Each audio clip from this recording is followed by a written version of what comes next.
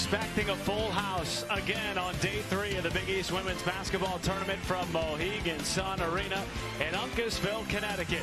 It's semifinal Sunday, and we have the top seeded UConn Huskies and the 5th seed Marquette Golden Eagles. And that has beat UConn twice in the same season. And the Huskies control the tip. A little excitement on the jump. How about this crowd? UConn fans rolling deep. They've been here for hours. Lopez Seneschal gets them started. Really been playing shorthanded for most of the season. Lopez Seneschal, that's a 3. Knows that UConn is a different team once the calendar switches to March. UConn step through. They're also a different... The paint, deep in the paint, but they're being met with high hands and a lot of size. Aaliyah Edward, the defensive rebound. She has yet to take a shot in this game.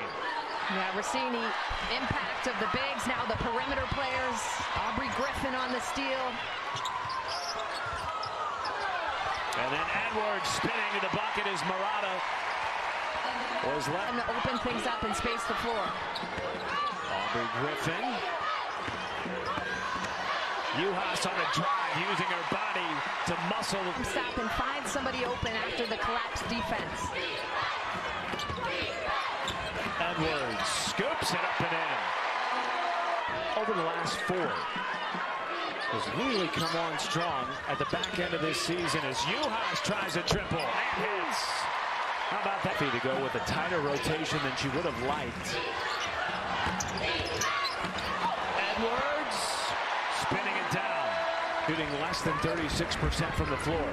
And everything is contested right now for Marquette. Uncontested 3 buried.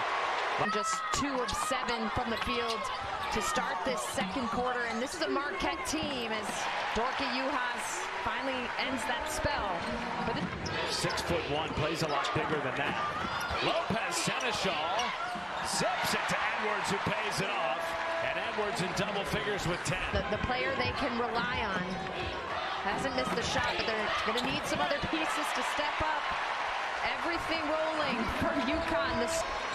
And the 6'3" frame of the junior from Ontario. And now they give it down to her.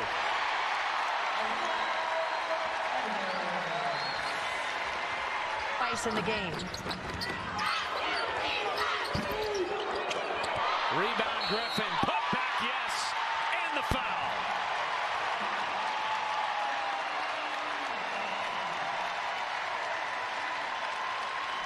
He's back.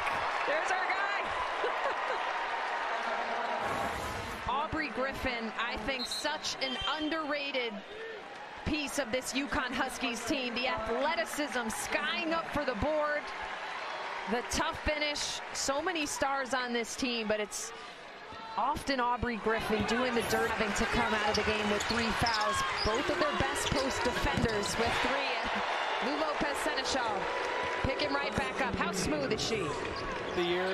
Last year, Gino Auriemma said, though, she belongs at this level, and she's showing it. And she's taken on such a greater role. Lopez Seneschal came here. She thought she would just be another piece. Mule, pick 6, and a timeout. Megan Duffy. Murata still scoreless as Griffin drills a 3. And home run pass to Juhas. Lopez Seneschal right to the basket, knifing through the defense. Dorka Juhas. Here is Nika Mule. Blow by, yes sir! Good news for UConn is Lopez Seneschal still on the bench, and Aaliyah Edwards continues her dominant performance, 7 of 10 from the floor with 14.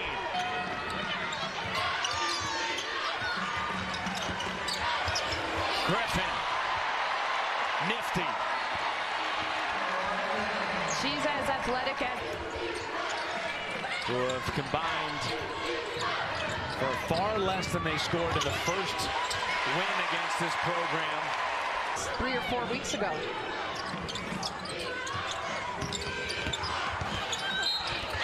Counted and one.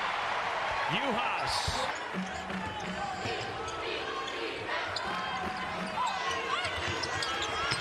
A cutting Ducharme.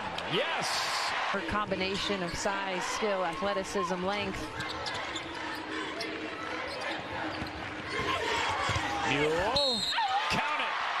And one. That win, for me anyway, solidified that this team deserves to be in the big dance. Rebound Edwards. 18 points. Last 2 nights. What impresses me is how she continues. Okay, I was going to say go up for boards, but she's going up for another bucket. It's been lopsided. Court now on the floor for the first time today for UConn.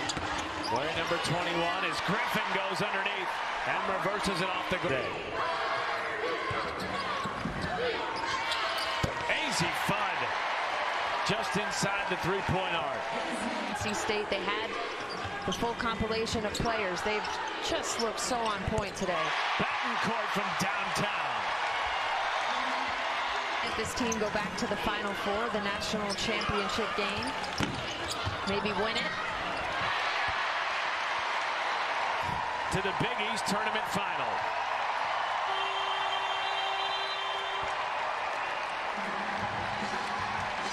'29 consecutive conference tournament wins for the